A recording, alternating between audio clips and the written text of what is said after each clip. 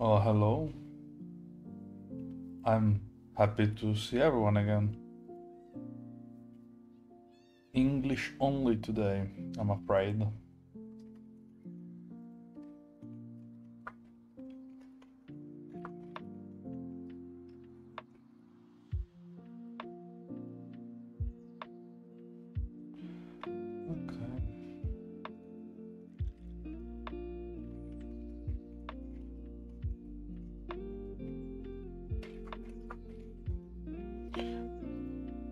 Okay. Okay.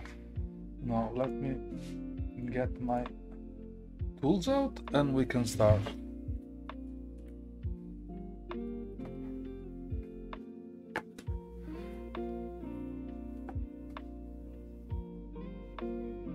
Hmm.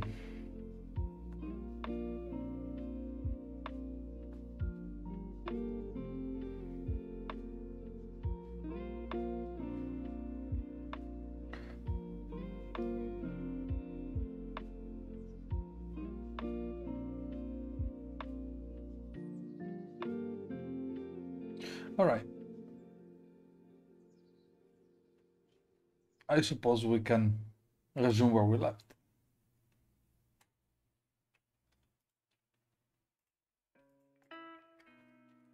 Ecco qua. All right.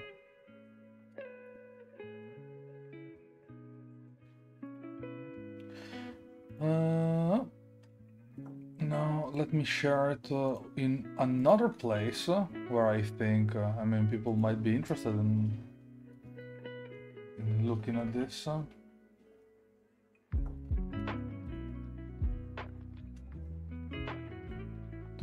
right. Okay.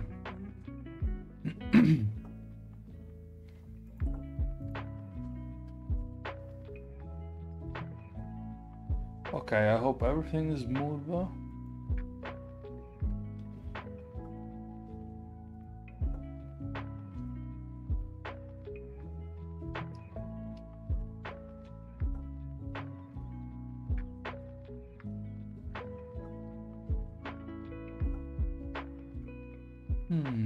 Ok, dov'era la missione? Where was the mission? Go with the Pennsylvania Railroad. There you go. The massive beast of a locomotive that is the Pennsylvania Railroad K4. Oh boy. This is gonna be interesting. Now,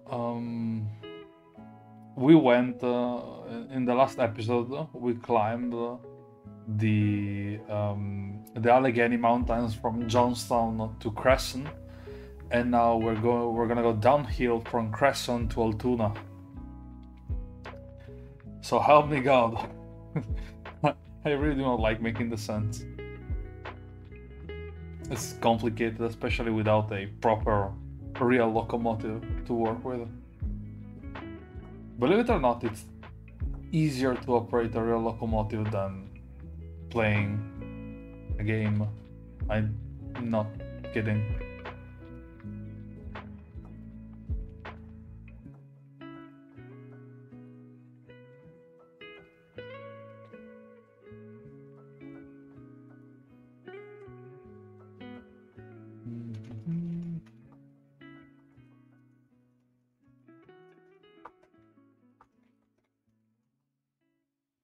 Okay.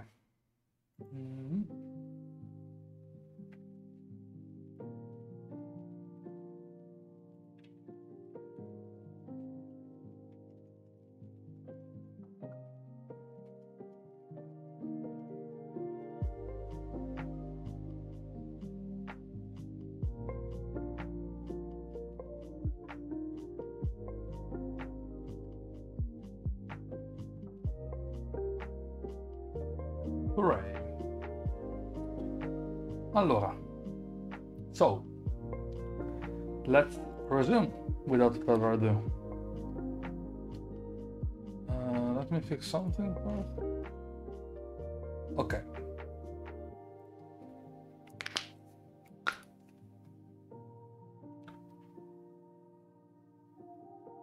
The mighty K4.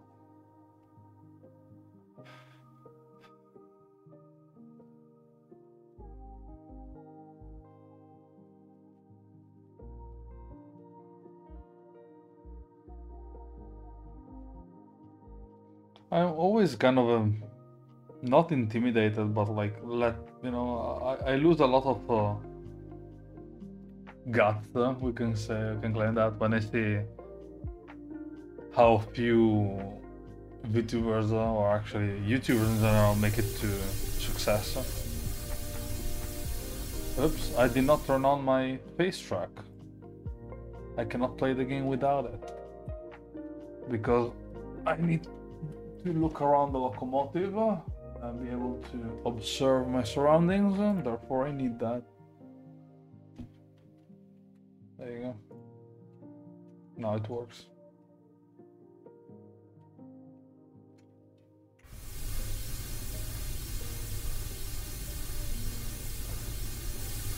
Again, this is a triple set of Pennsylvania Railroad K4s. One of the most successful series of locomotives ever built.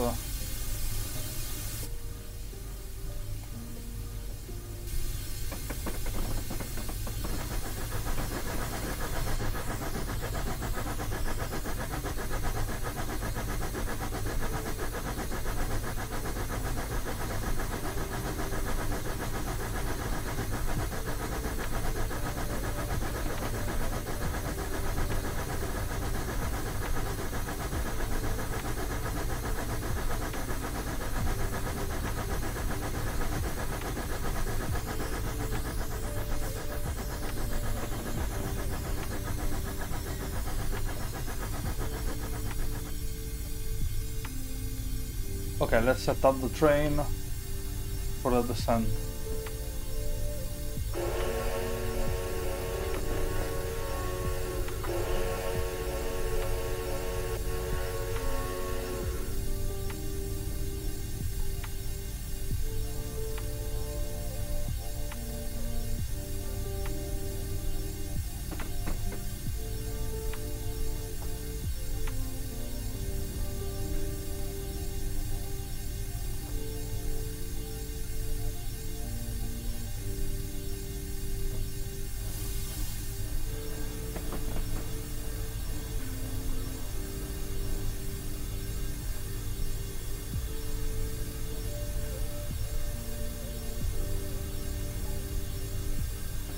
Abbiamo fatto, we did a small reduction.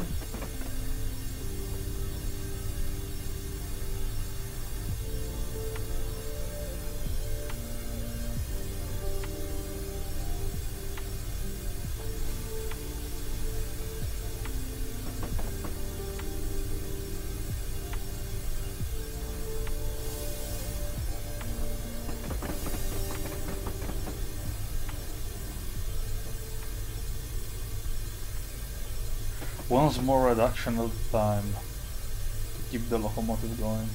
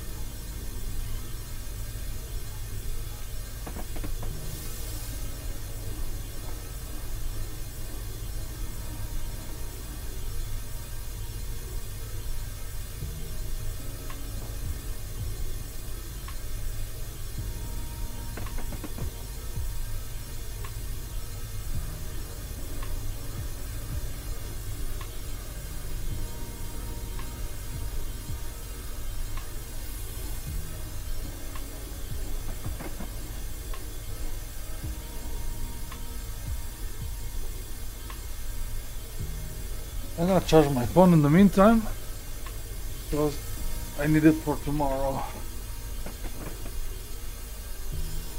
Tomorrow's gonna be a hard one for me.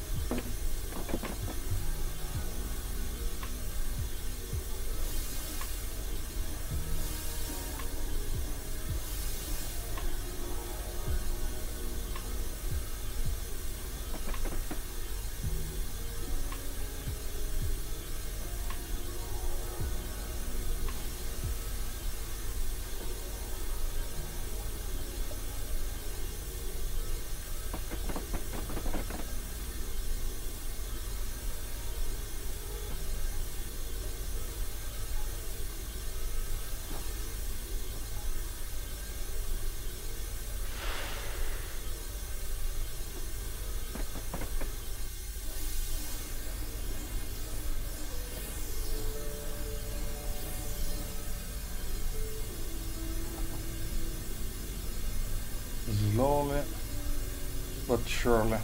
We need to get to a happy spot.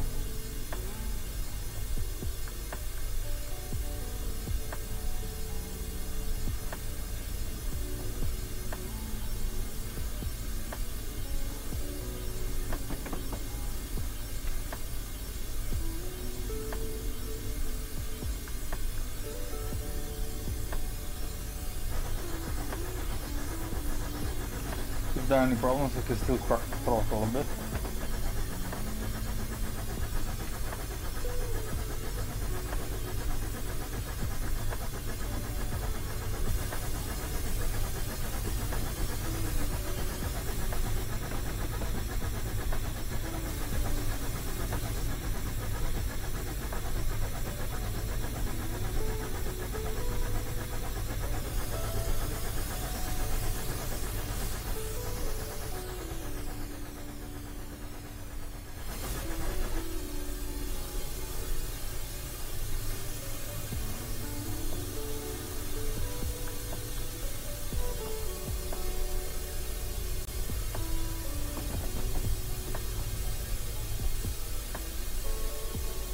And there's a train hold.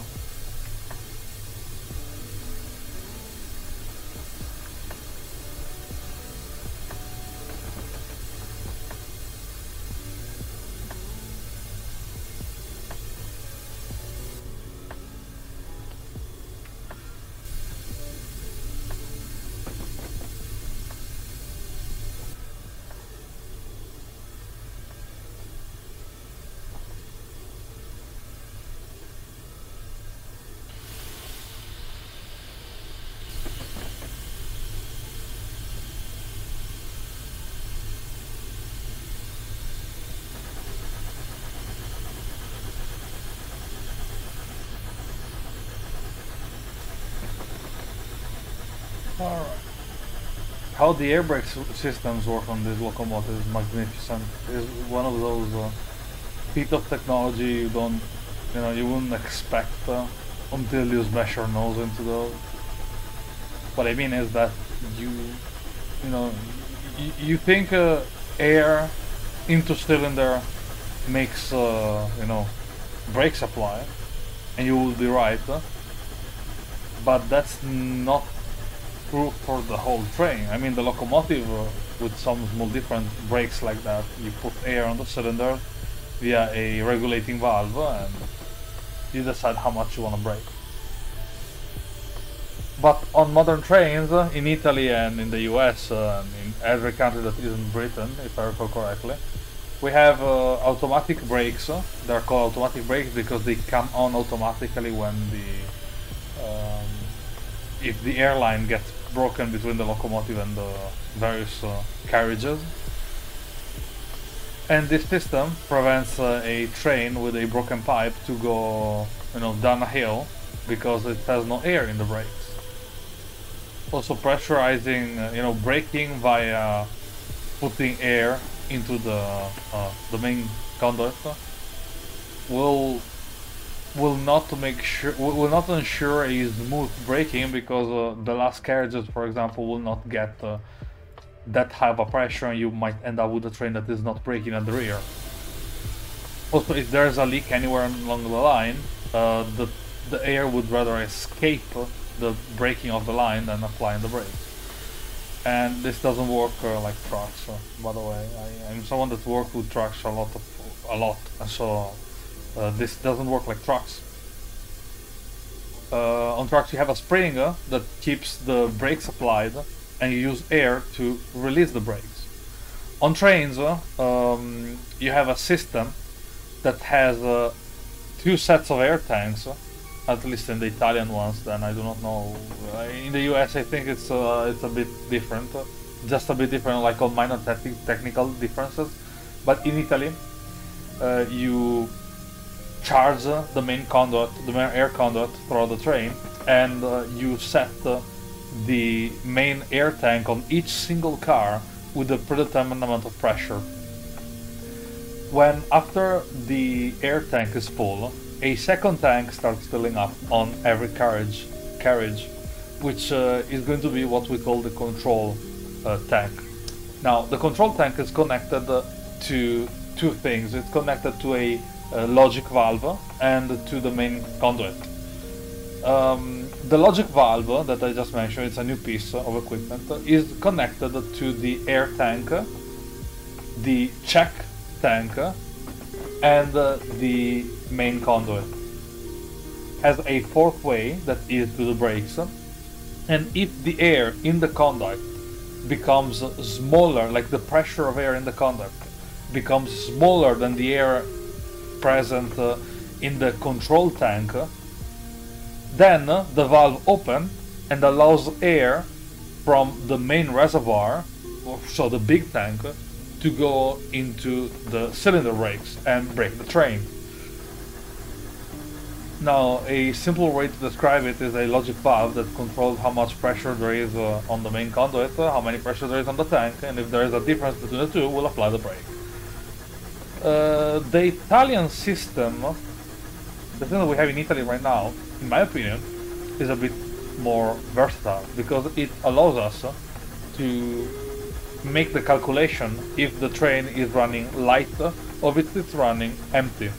There is a valve you can switch, and we'll make sure that you can, if you throw the valve to the sea, for example, it's for cargo, and we'll apply brakes, you know, with a higher degree of pressure. So we'll make sure that the reservoir tank has less air into it than, sorry, the check tank has less air into it than the conduit and the other, sorry, and the other tank. So any reduction will literally not affect the air tank initially, and it will take a while for the check tank to realize, wait, the pressure has dropped, so we need to brake, right?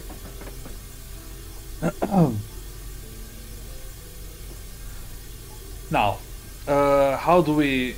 Oh, hello, Matt. Hi, Matteo. So, thanks for following. What I was saying, yeah. So if you switch it to passenger, it will to the P, which would be passenger, but you can call it light on freight cars. It will consider the car empty. Therefore, the brakes will apply immediately after you start the reduction in pressure.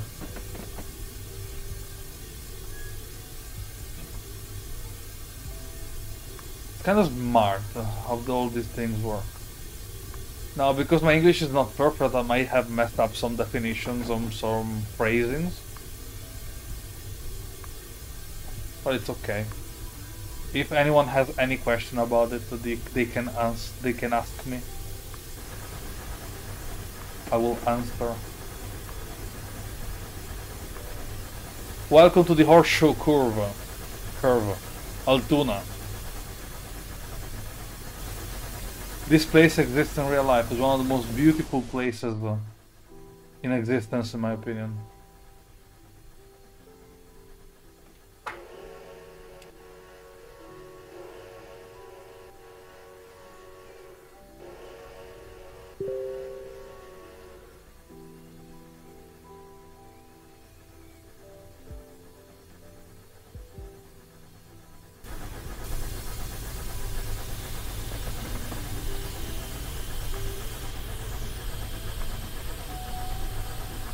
I'm gonna put some coal and water into the engine.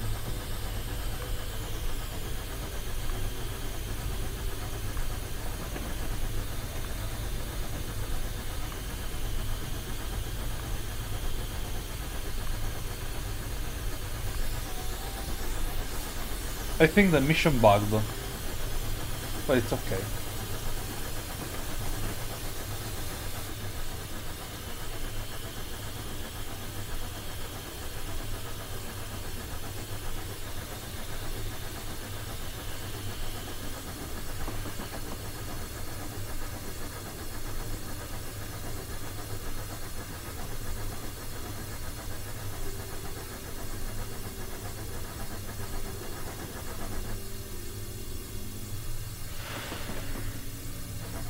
We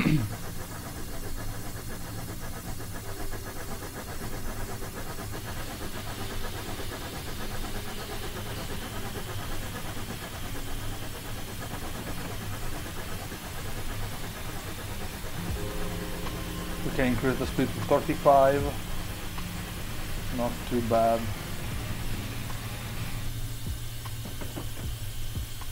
Get ready for braking.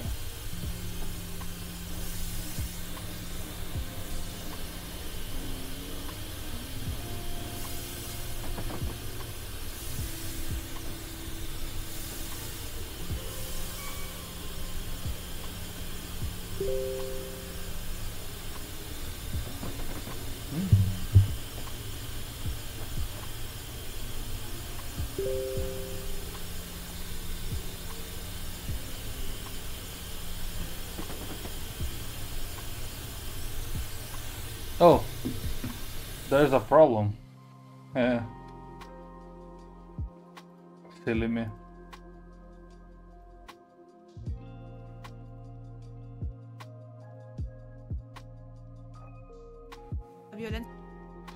Silly me. Very silly me.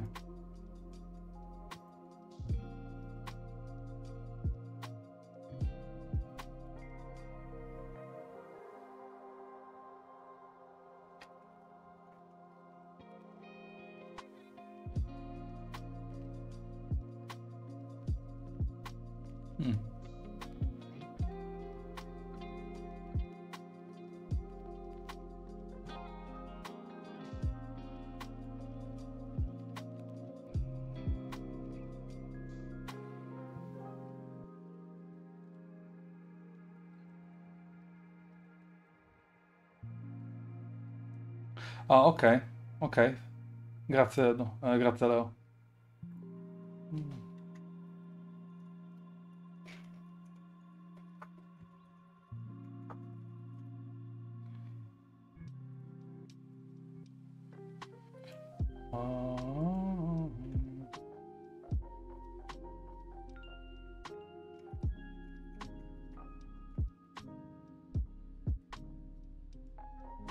Ok. Excellent, thank you very much. Leo, ti risponderò in inglese se per te è lo stesso.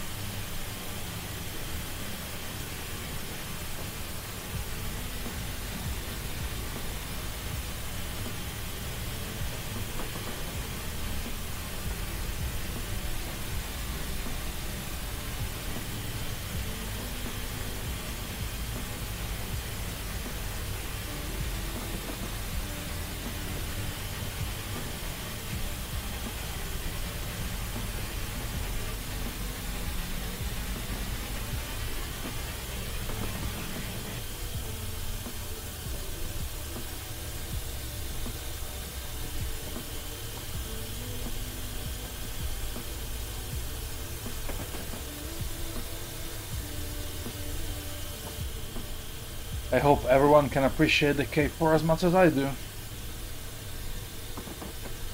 I'm a Pensley main. I mean in real life, I mean most of my model trains on my shelves are Pennsylvania Railroad model trains, of course.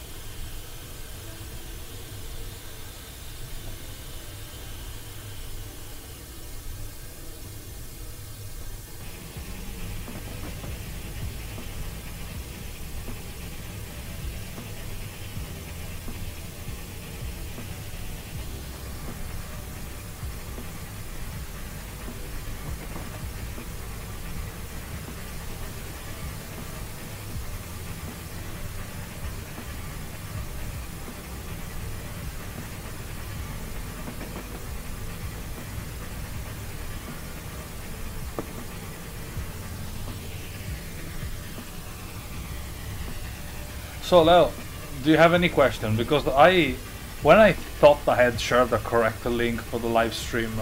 I described how braking works on a train.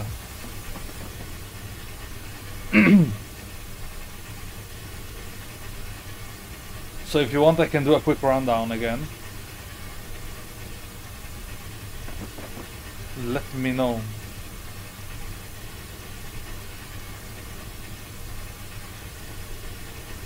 Okay, braking. The stupid brain, you know, the level 0 understanding of how braking works is you put air into a cylinder, the cylinder is connected to a rod, the rod is connected to a brake shoe, and it pinches the wheel and brakes. This is a simple understanding of it. Now, it would be correct if we're talking about the locomotives themselves, because the locomotive itself has its own independent brake system, and it basically its only purpose is to brake the locomotive. I can decide how much air I want by opening and closing the valve. Brain that simple. There is a second braking system on a train. I've been at least in the European and American one. It's called automatic braking, and it's called automatic braking because you use in case the train should break up and you lose the air connection, the train will automatically stop. Therefore, automatic braking. So the grazie Leo for il follow. So the automatic braking is a bit something to understand. So you have at least in Italy, the ones I worked with, you have 4 main components on the system. Their air conduct, a main reservoir tank for the air, which has a one-way connection, so you can only put air in. And then you have a logic valve, which is connected to the main reservoir, to the check tank, which is another component was mentioned shortly. The air tank I mentioned before, the air tank reservoir, and finally it's connected to the it has a pipe that goes to the brake cylinders. Now, when you connect the cars to a train, you start charging up the conduit, which will put air into every single one of the components I mentioned, but the brakes. So you will have a full reservoir tank of air, and you will have the check tank with as much air as the conduit. Now, at this moment, the check tank is closed. Nothing can enter or exit after it's completely charged. It will not recharge automatically. Let me save.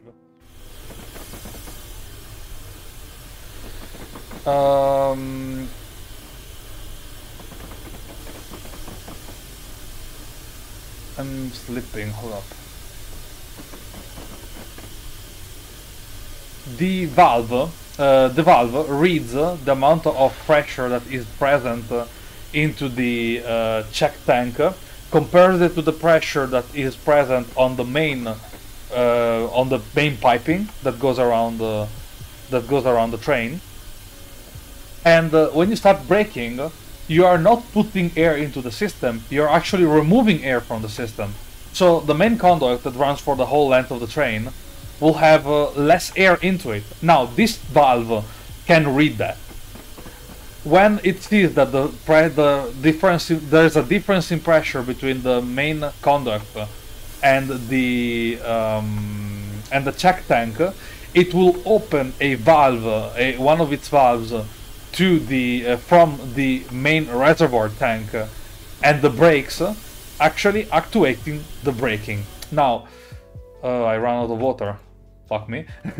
So at this point, the the train now that you reduce air will start braking because the air in the main conduct is has less pressure than the check tank. Now the check tank can be depressurized to have a more delayed braking on the train, or to work at lower pressure differences, or can be excluded altogether with a bypass valve, which is a safety feature if the brake come up locked.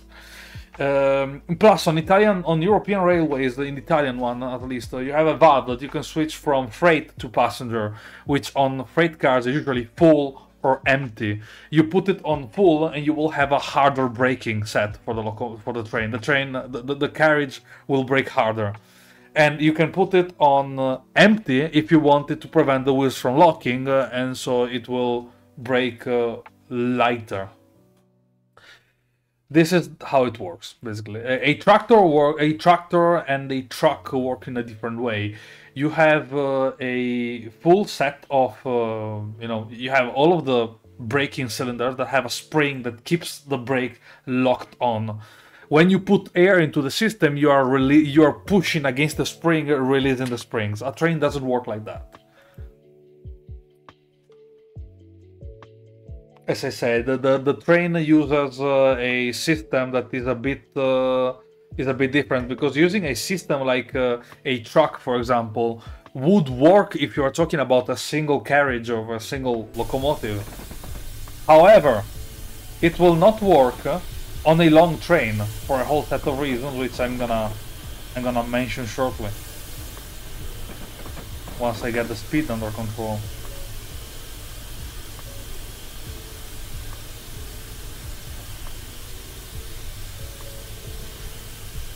So it will not work because on a long train, you will have different level of pressures going around. You will have more pressure at the front of the tank of the train. Sorry, when you start braking, and you will have less air at the rear of the train when you start braking. Therefore, a braking application will result in the train braking a lot in the front and not enough in the rear, causing what is usually called, at least in Italy, bunching, which is where all of the trains start pushing at the front, and you are running the risk of damaging the buffers that every car has. I do not know if the same thing happens with American trains. I just know Italian trains is something that can happen. So to prevent that, you remove again. Okay, the mission is bugged. Jesus Christ. So yeah, you can. So the main problem is that you wouldn't get the homogeneous braking on the whole train. You want to have all of the train braking at the same time, or more or less the same time. Therefore, you are applying different. Therefore, you are removing air from the system, and then the main reservoir tank will start applying pressure on the brakes. Now, this is not even the first time that this happens to me, honestly. The older missions tend to be a bit more buggy.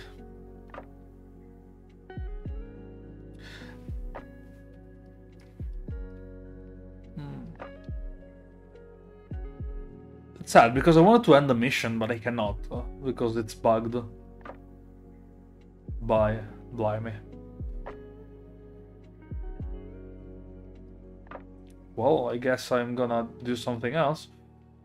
There were a couple of trains I haven't showed that I haven't even played yet. I had the DLC, but I've never played them yet.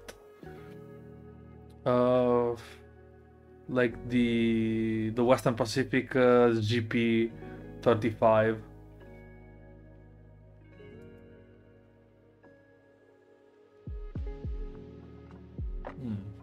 So let's put it to the people watching. What would you like to see? Another steam locomotive that I can randomly pick and drive around? Or do you want to see a hopefully bugless diesel electric locomotive climbing and doing all sort of diesel locomotive stuff?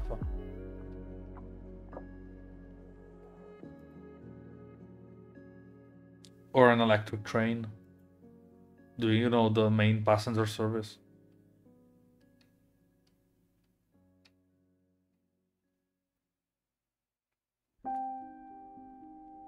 Hmm.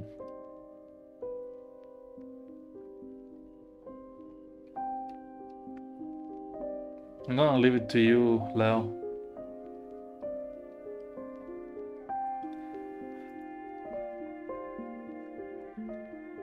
Oh, the M4. The M4.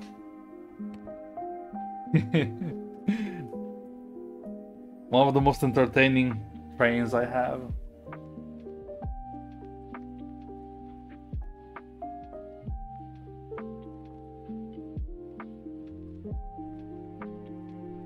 Yeah, pretty much. Now, this is literally one of my favorite train to drive. It's very, very drivable. I really, really like them. They are passenger and electric though, so I don't know what you think about that.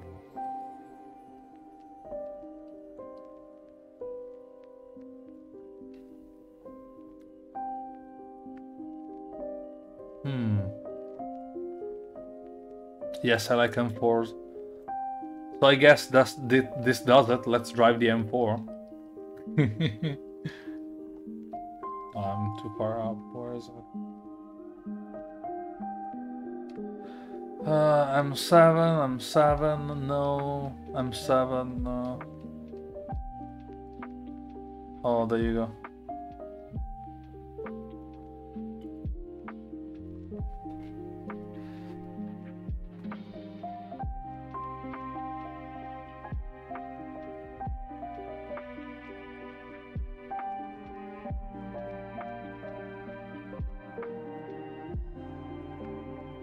Hey, Kriegslock, how are you doing? Kriegslock, by the way, Kriegslock underscore 52 has the nickname of a real steam locomotive, the German war locomotive class 52, which literally is Kriegslock 52. Guess what, Kriegs? I'm gonna drive an M4. I'm gonna drive an M4, believe it or not. Okay, set up your train, load passengers. Okay. Key in. Let's put the train into max. Key out. Let's put it... Oh no, okay, let's keep it on DC. And we should all be set to move, in theory. We're gonna turn on the instrument light. All of the systems are on. Okay. Okay, we're ready to go.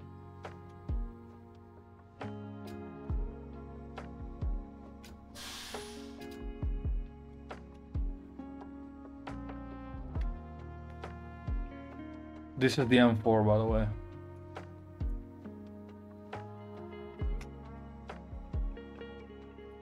I'm running on the third rail. DC current third rail.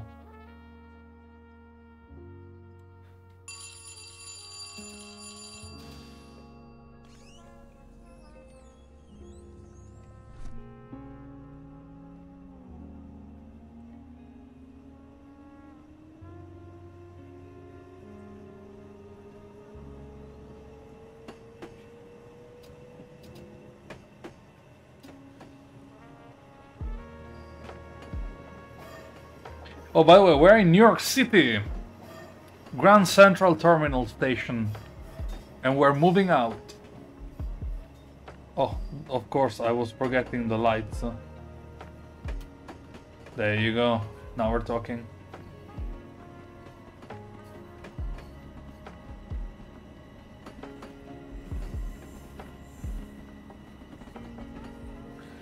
Let's keep an eye out for the green blinking light. It means we have the go-ahead.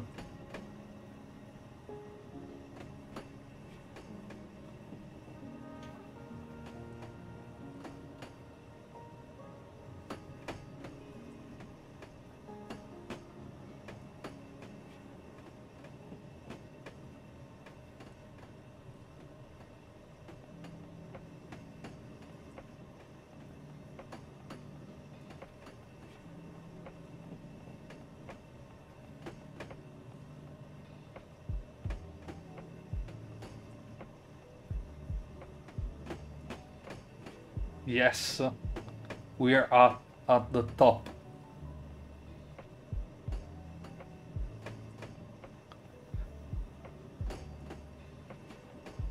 Also, I have found out something. This door has actual physics. Not only you can open it, but when you accelerate, the door will close on itself because of, you know, the momentum.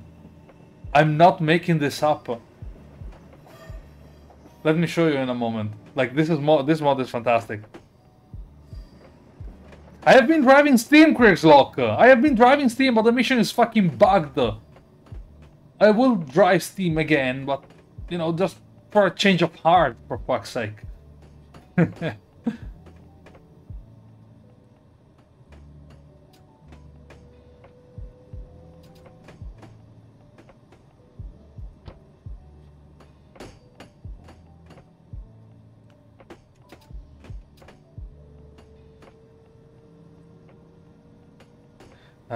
You cannot see it. It's moving. Now, okay, I'm gonna make a hyper fast acceleration after we hit the new speed limit. Oh, who just started following? Oh, Melkin. How do you pronounce your name? Melkin. Okay. Hello. Welcome.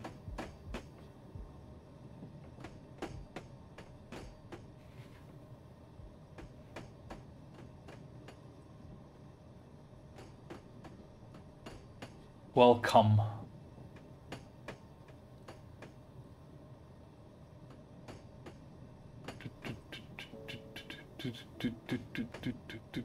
Come on. Okay, I'm gonna get ready to be amazed, all right, by the physics of this of this mod. And stand it. Look, look at the door. It's closing. No, I close it manually. Let's go!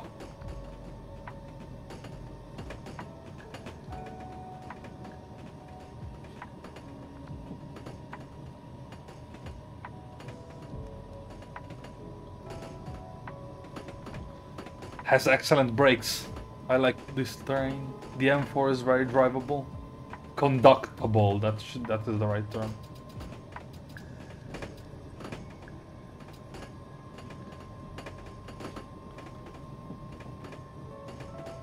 I will get a restriction soon.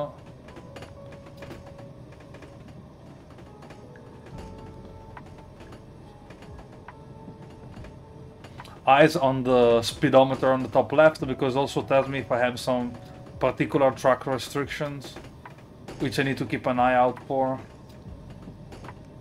And now let's coast for a little more.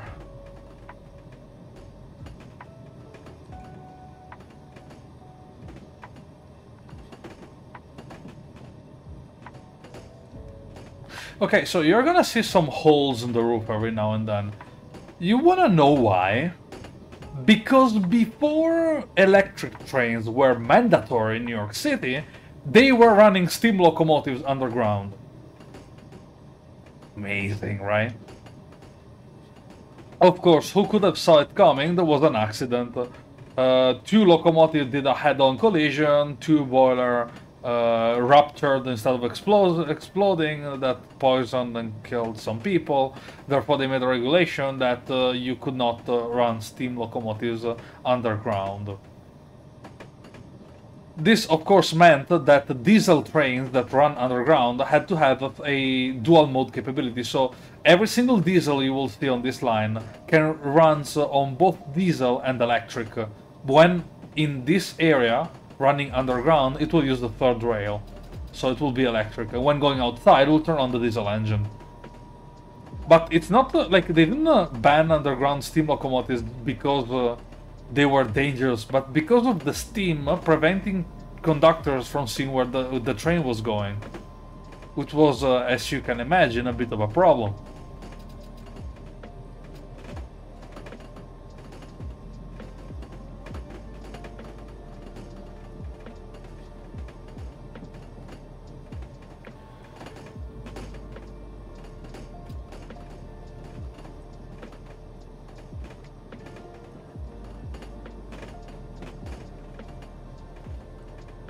Chrislock, do you want to do a power supply test on this locomotive to see it has enough ripple?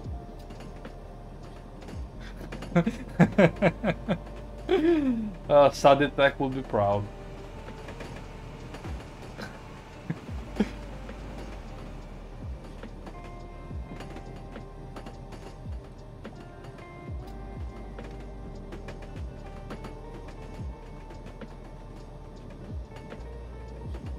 Harlem, 125th Street. 6:47. We are well on schedule.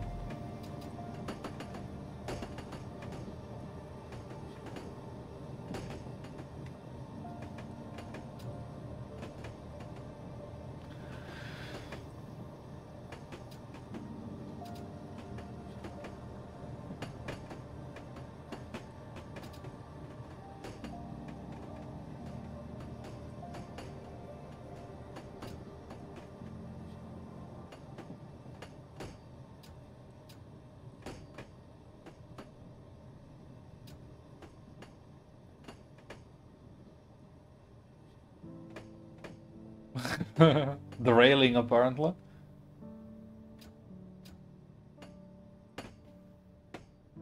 And we are stopped.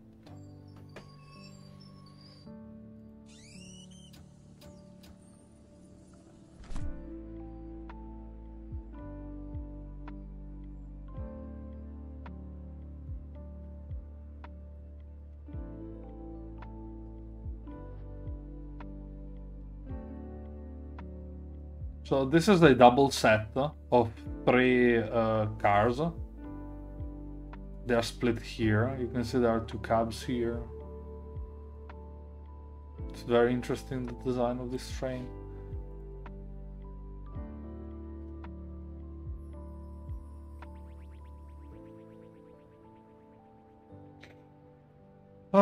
We wait for the passenger to disembark or embark, depending where they want to go.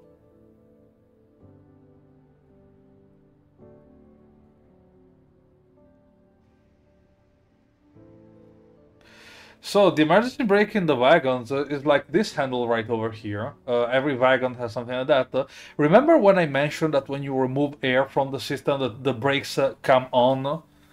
The same thing. The emergency brake valve on these trains does a little more than simply releasing the vacuum. Sorry, releasing the brake pressure from the pipe. But normally, on normal trains, like the normal regional train we have in Italy, if you pull the emergency brake, you will simply open up a valve and will release the air outside, braking the train. Now, these trains and even the more modern rock and pop train that we have, or like the Frecciarossa, or even this one I'm driving, the M4, when you pull the emergency brake, you're not gonna only open the conduit, letting the air out, but you're also go on full electric brake mode.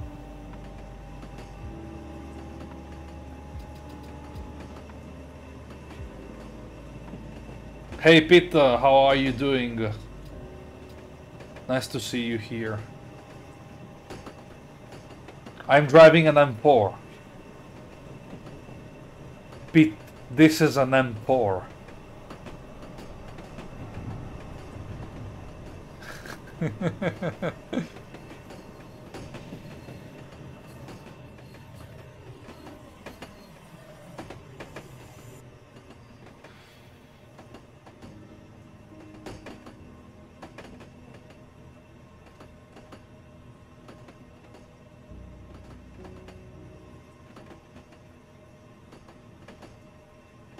I was trying to drive a steam locomotive before, but as I was driving, the game bugged and wouldn't let me put water into the locomotive, therefore making me fail the scenario.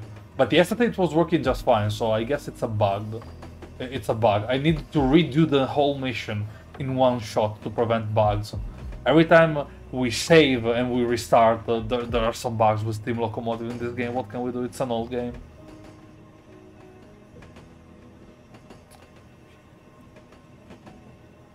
Okay, new limit 40 miles an hour. Let's go.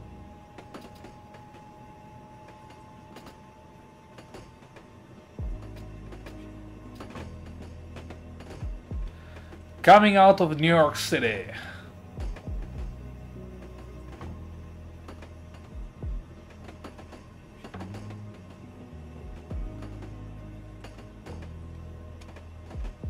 Fordham is the next station.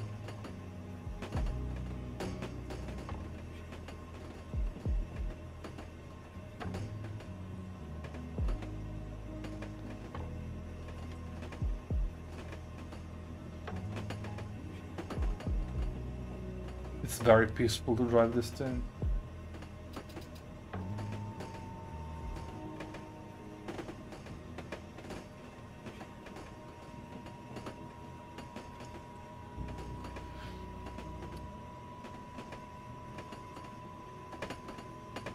Now, as you probably heard me saying, this thing can run on both AC overhead wire electricity and DC third rail electricity, like in this case. In this case, I'm running with the third rail direct current electricity. But I have pantograph on top of the train, right? This means I can use the catenary in AC in alternate current, right? Which means I have to do a transition from DC to AC. Well, you will see in a while. After Mount Vernon at Pelham, I will have to switch from third rail to pantographs.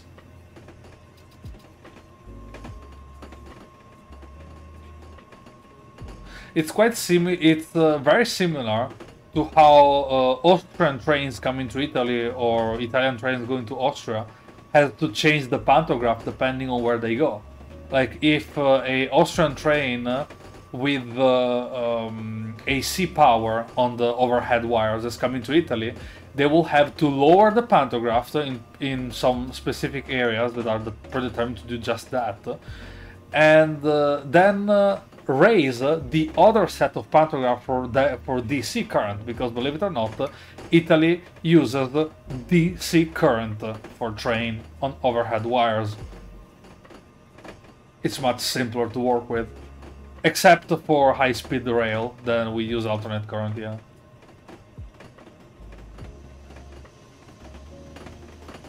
That's an M3. Sorry, an M2.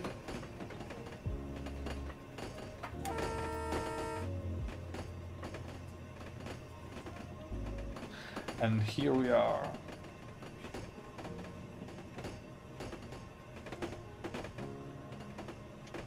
Oh, by the way, we are running a morning commuter, the same train you would take to go to university, for example.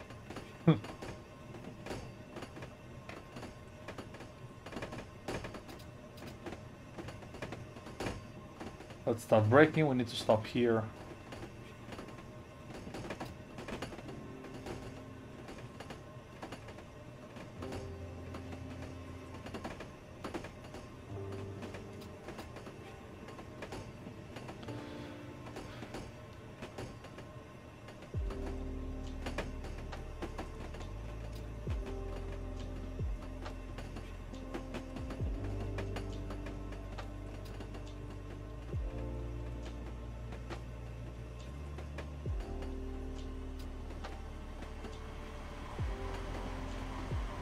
That's number 7.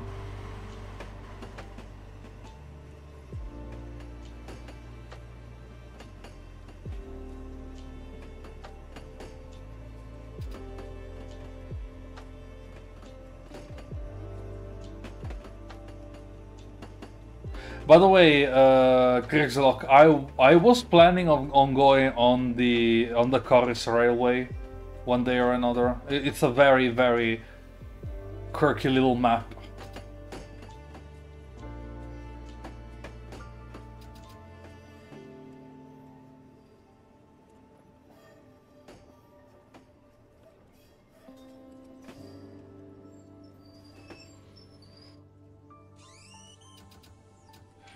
Alright, let the passenger in, get ready to move on the gas.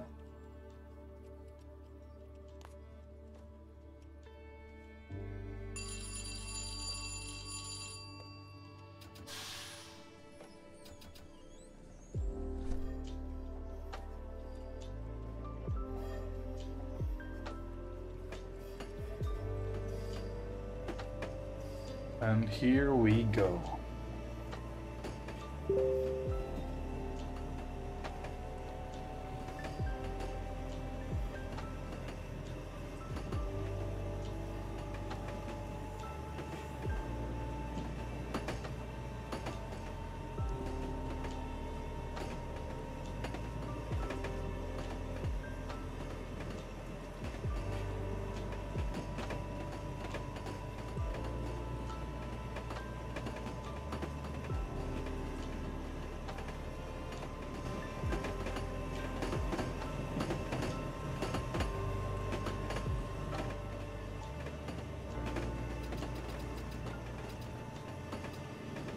I was about to overspeed.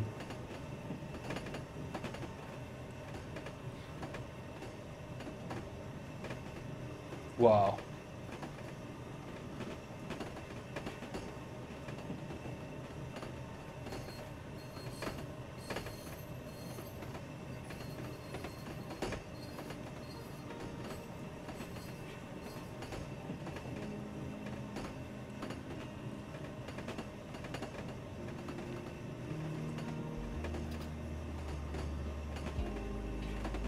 Mm-hmm.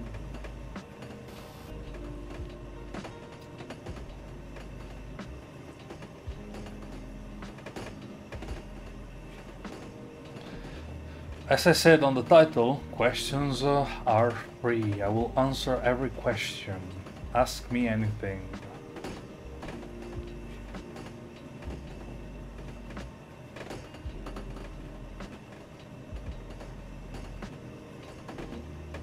Anything, exactly.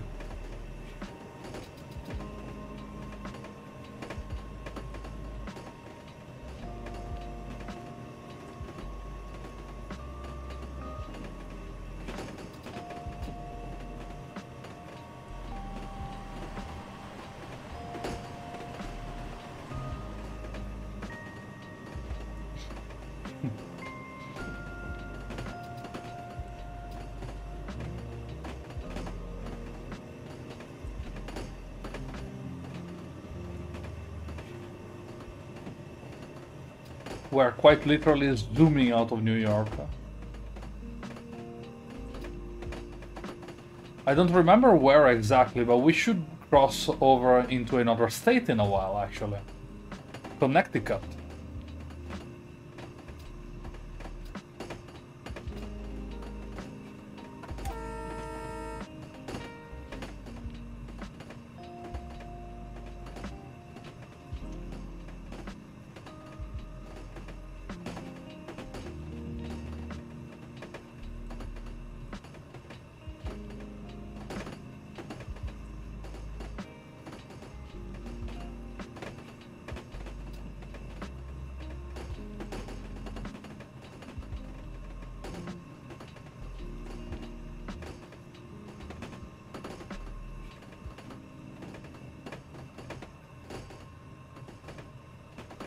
Okay.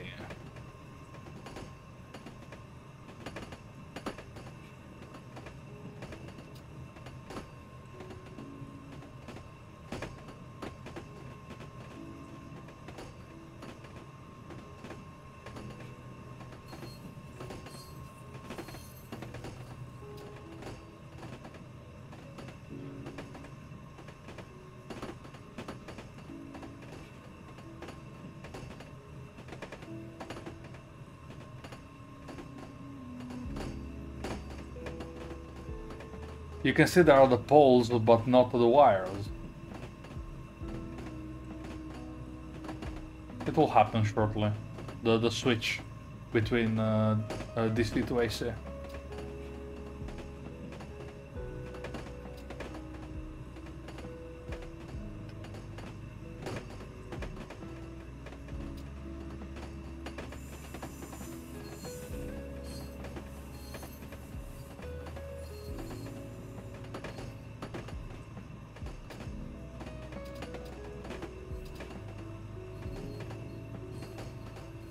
Okay, Mount Vernon.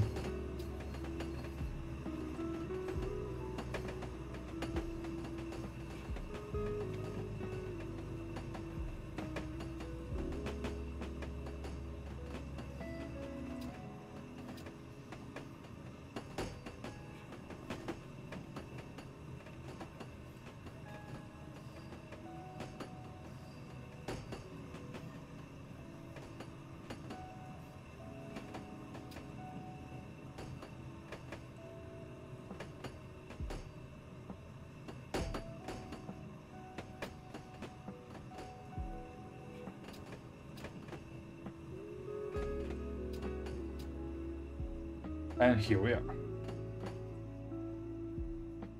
Yeah, we should.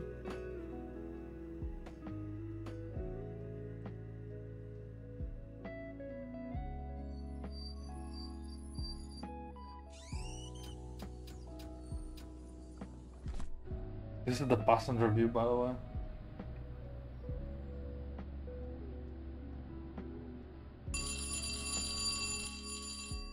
Okay, get ready to make the change between the two current systems.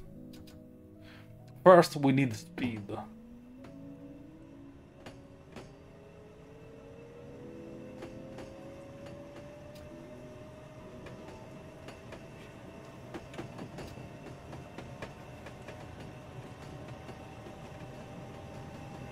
It's gonna be very simple. You will be amazed. Okay, now you can see the wires. Now I'm gonna put it on coast.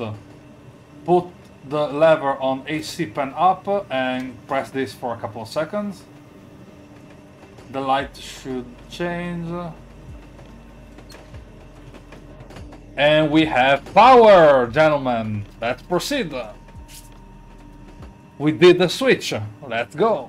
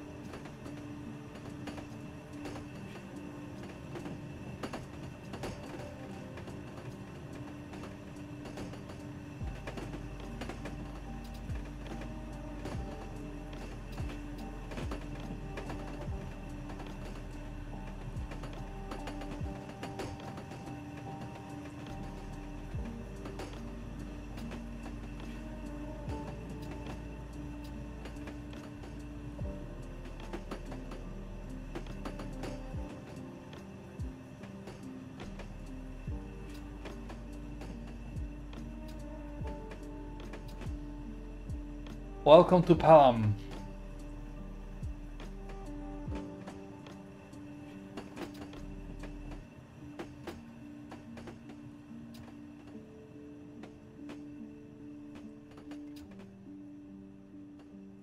And there we go. Pelham.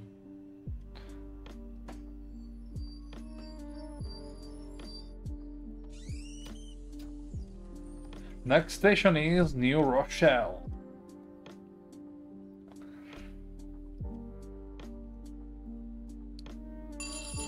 You can see the pantographs are now up.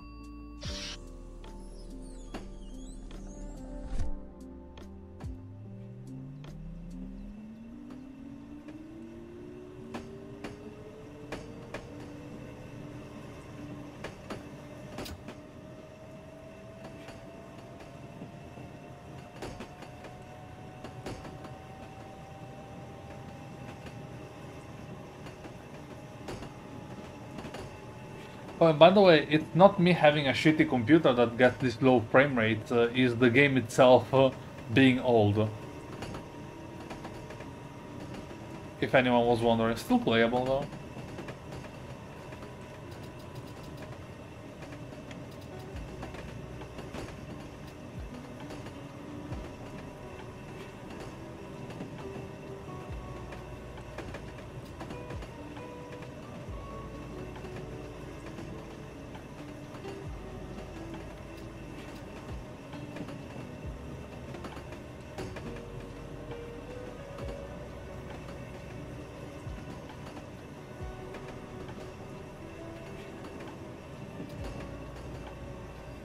And here we go. That's an M8.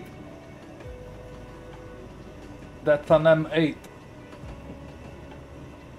Kawasaki. It's made by Kawasaki. I'm not making this up. It's a Kawasaki M8. Yeah, it's not optimized for new for new hardware. Chris Lock. Oh, and by the way, these diesel locomotives you see on these other trains,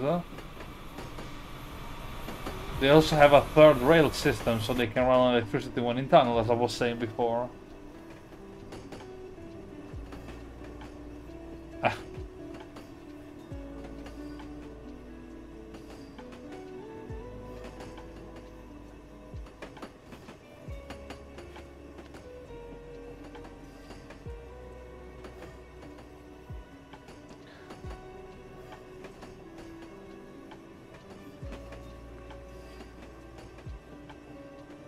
from now on we share trackage with Amtrak as well.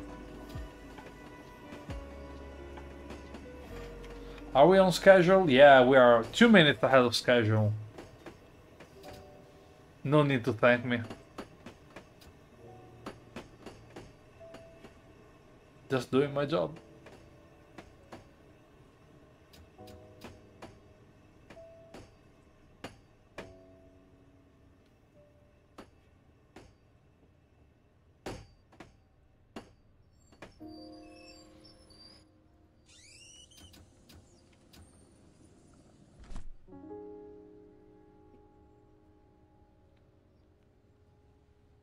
You call them the Marklin Genesis.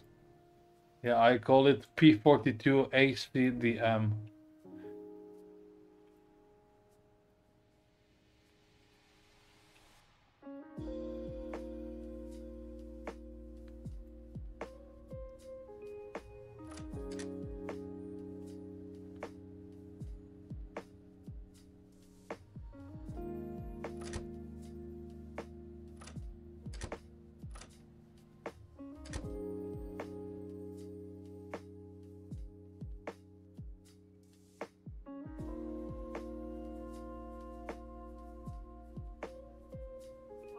They're really nice models.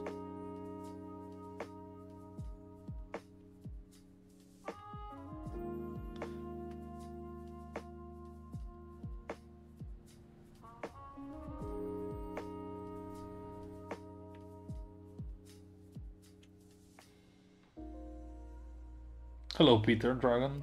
How are you doing? Nice to see you around.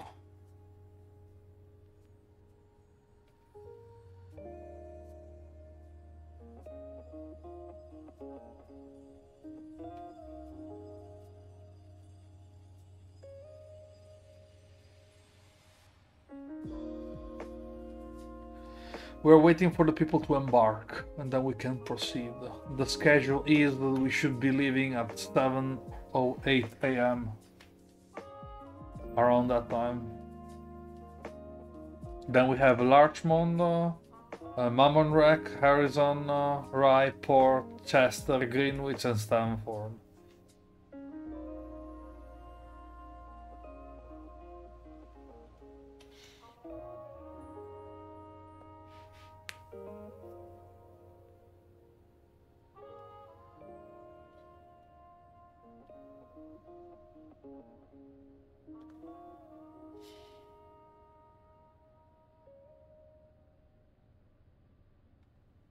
Ooh. Okay, we can proceed.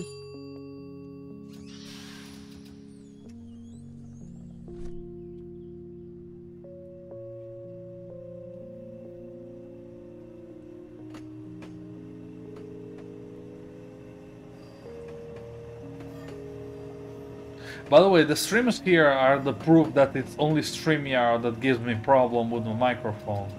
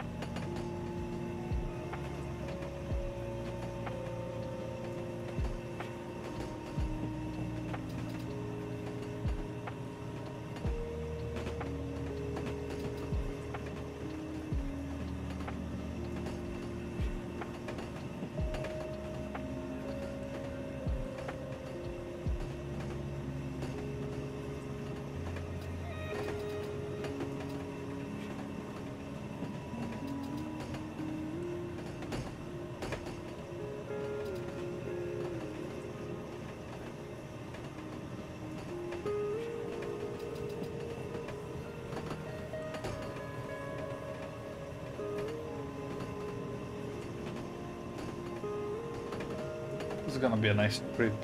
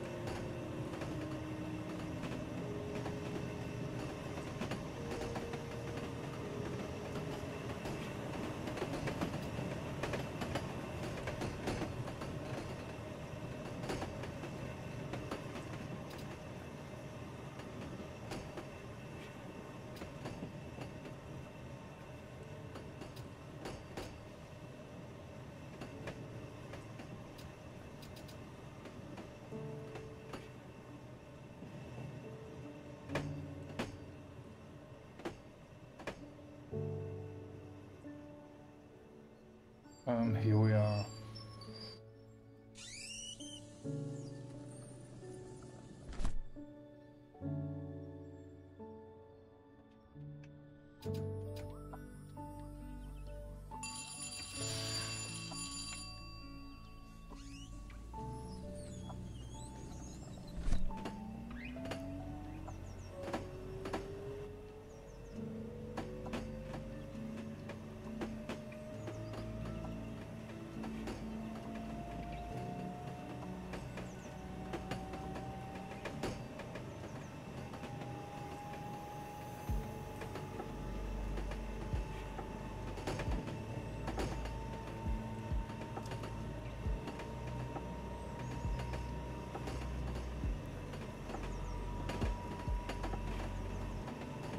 Oh, by the way, Krixlock, I don't remember if I told you already, but I found out a workshop nearby where I live that specializes in working with metal.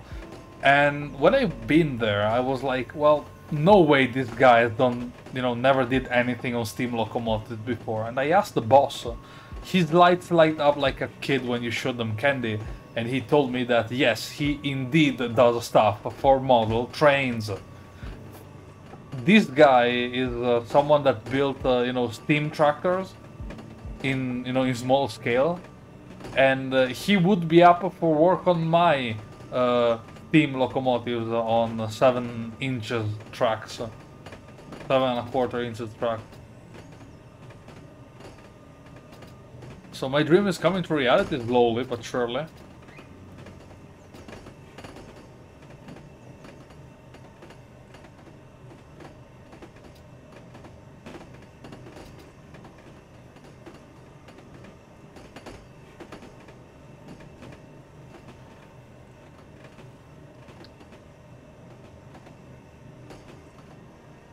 Oh, also, the reason why I say the M4 here is very, very nice to drive is because its brakes are beautiful. They're not harsh, and it still brakes very well.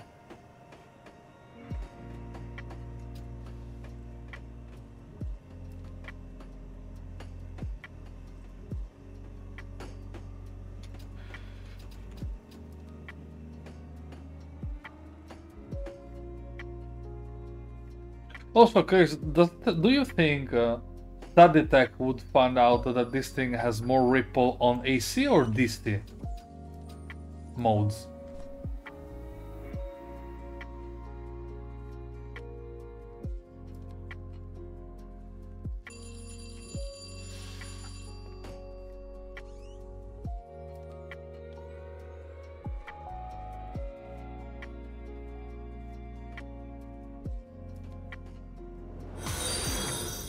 Oh,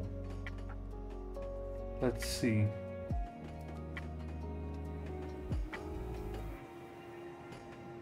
Pete, thanks very much for following.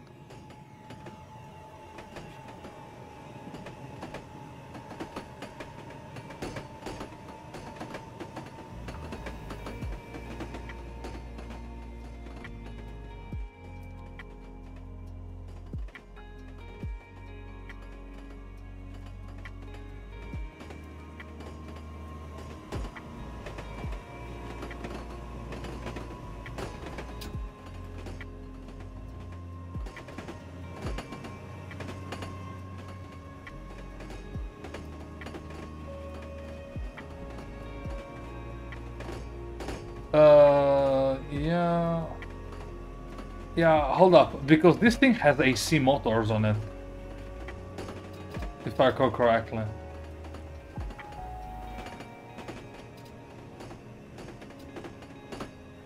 But I would hate to be wrong, so I'm gonna check up later.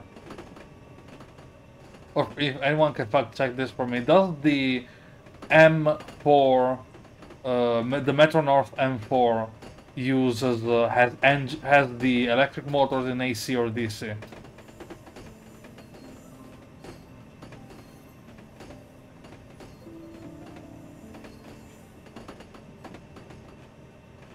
Knowing the Americans, I would be surprised if it's actually DC.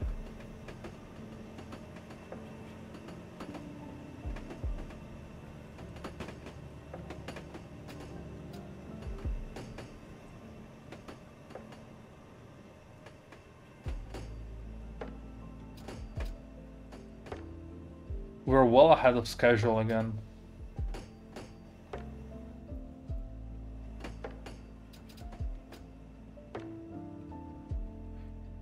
Whew.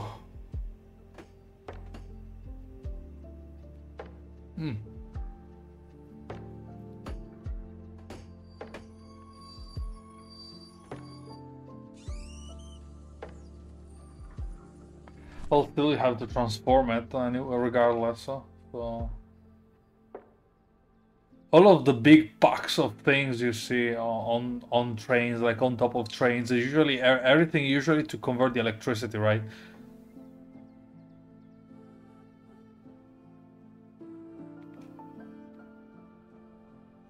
So it takes a lot of space. E626 be like, I'm gonna melt down.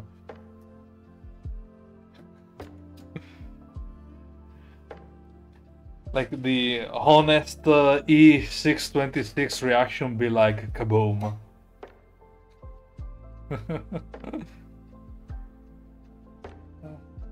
My main goal is to blow up. All kidding aside, the E626 is one of the most legendary electric locomotives Italy ever had. An absolute unit and a very good engine for what it did.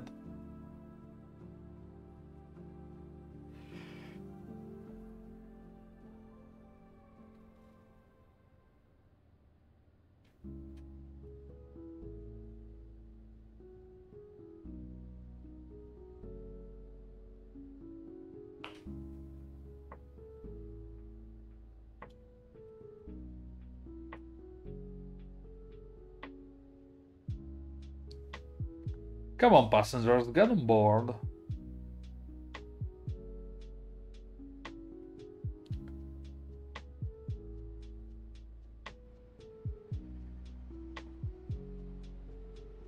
I hear something coming up.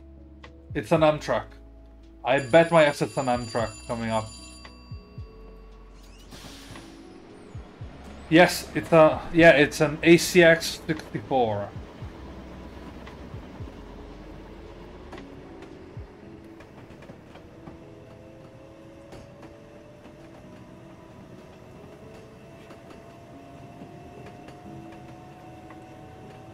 As I said, we share trackage with Amtrak. With Amtrak.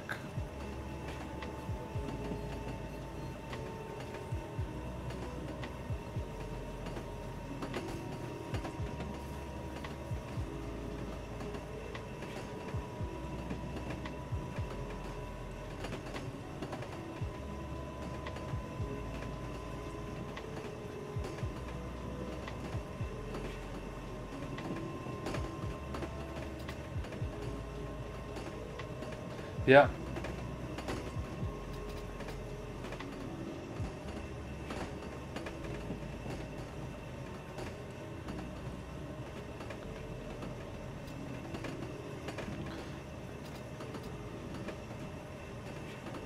Okay, next stop is Rai. Huh, just like one of the VTubers a friend of mine tried to get into our AMA unit. Lol. Right.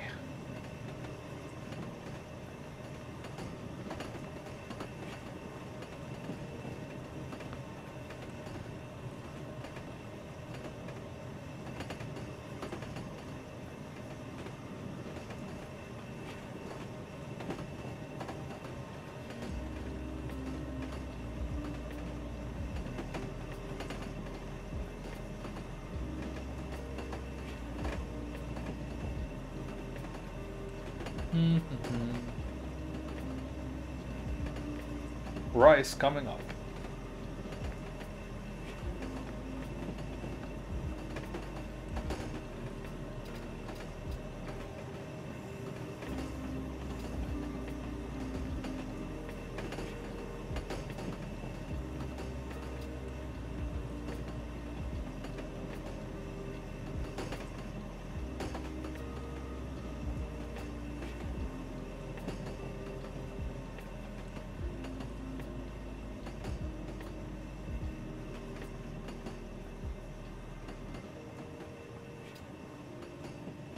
You know, there's a whole world of songs about trains and railroads. You guys have no idea.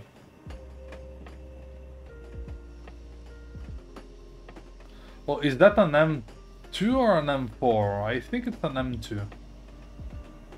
Oh, yep, it's an M2.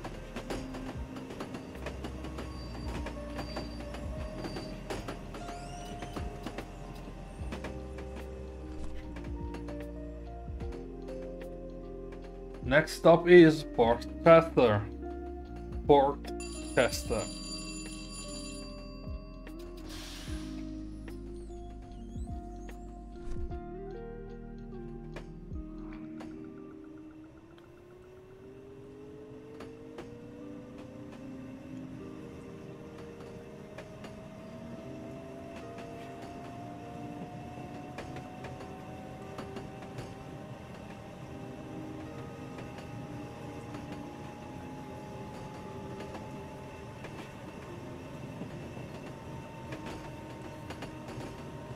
Ah, my neck.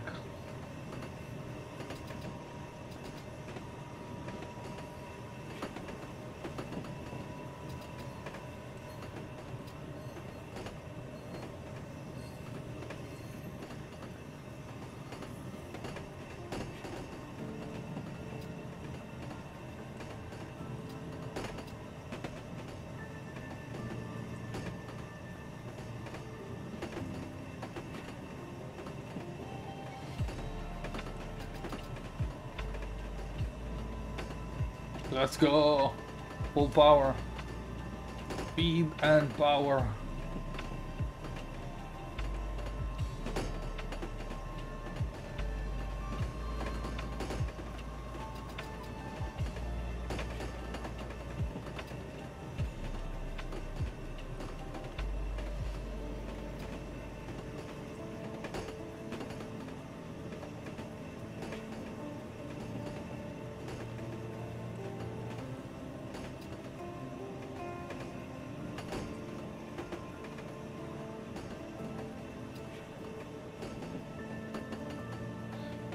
Also, tomorrow I want to work on Arma. Tomorrow I'm gonna do some Arma.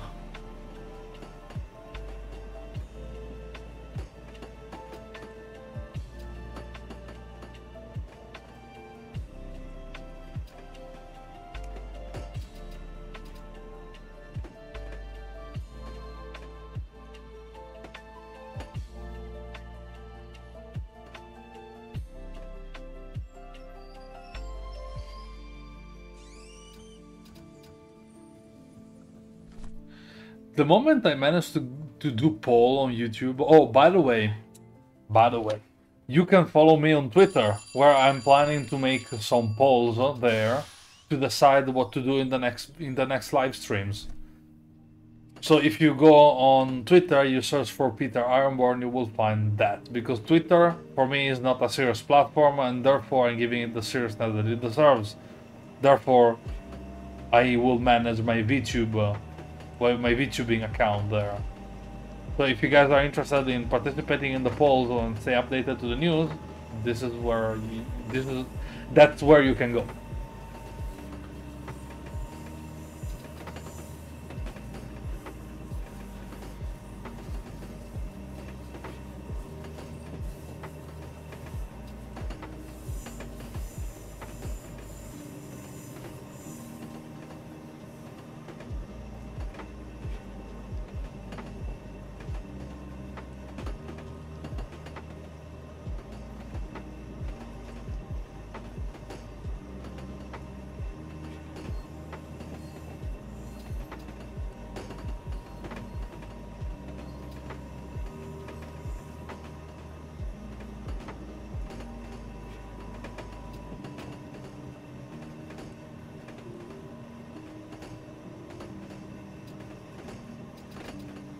Full power.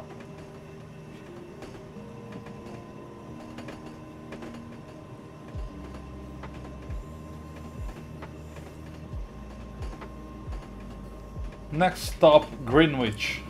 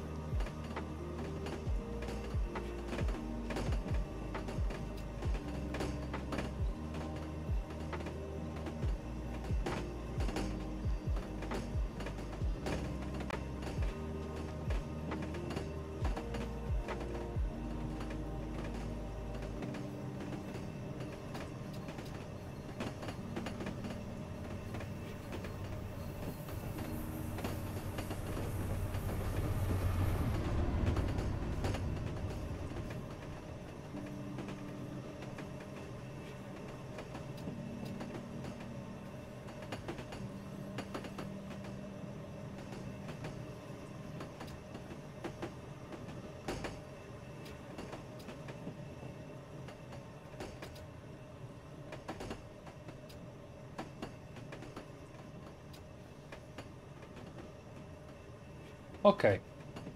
Greenwich is the second to last.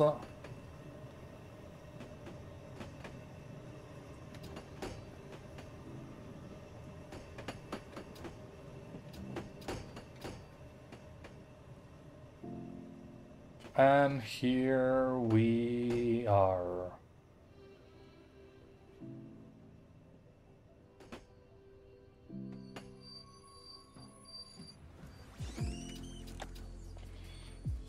Oh. Second to last stop. Come on, we're almost there. No, next stop, 5 miles away.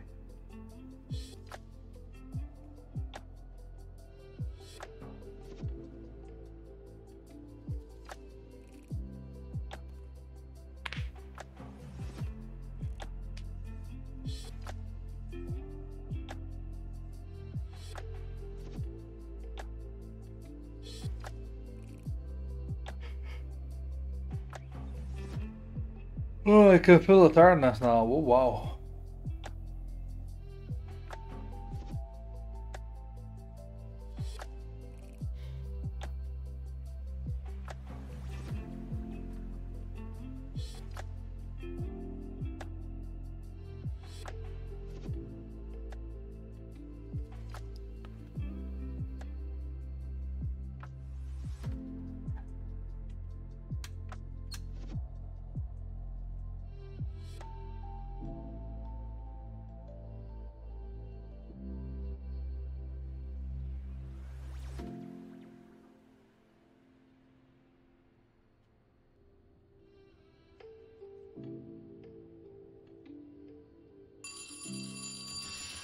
Stanford, next and last.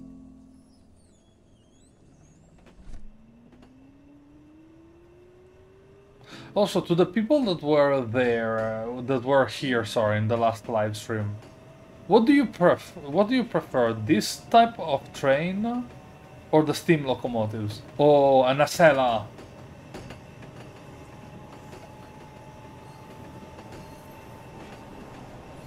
Let me know. Steam or this thing? Or do you prefer the diesel if you saw the first live stream I did on Train Simulator? Whoa, running too fast. My bad.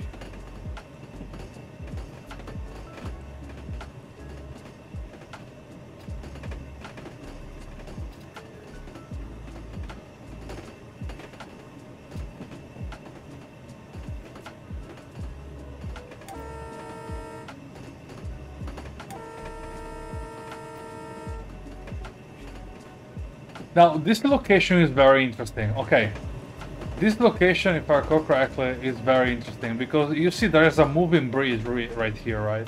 So in real life, you will see that there is a part where you do not see the wires. The wires will disappear for a while. Look. And where is it? There you go. The wire disappeared. And now they reappear. Why? Because that part of the bridge will actually lift, right?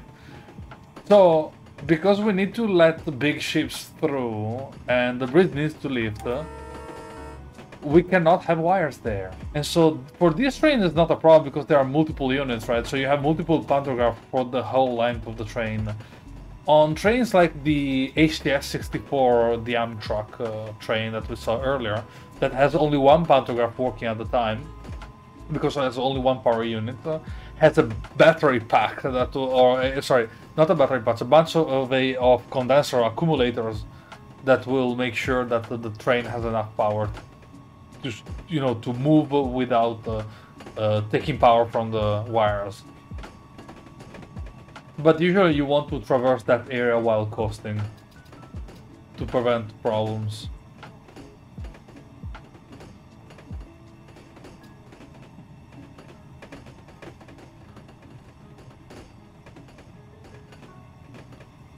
So is everything alright with the microphone? Do you like these settings? Is the music too loud? Is the game too loud? Let me know, please.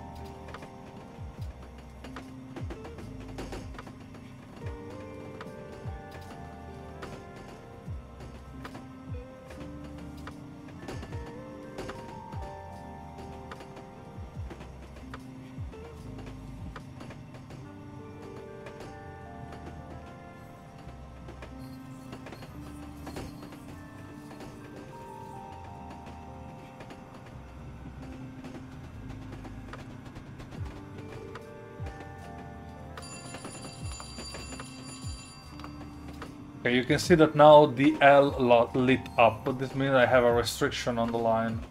45 miles an hour. I love this signaling system.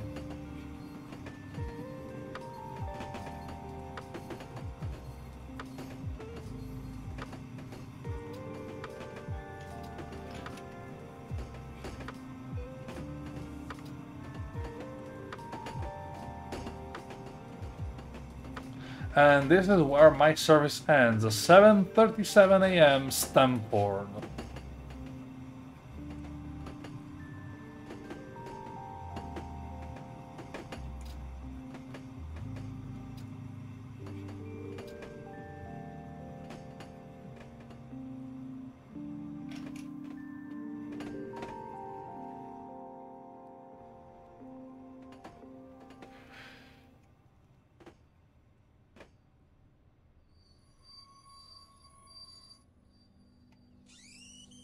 Okay. We're done here.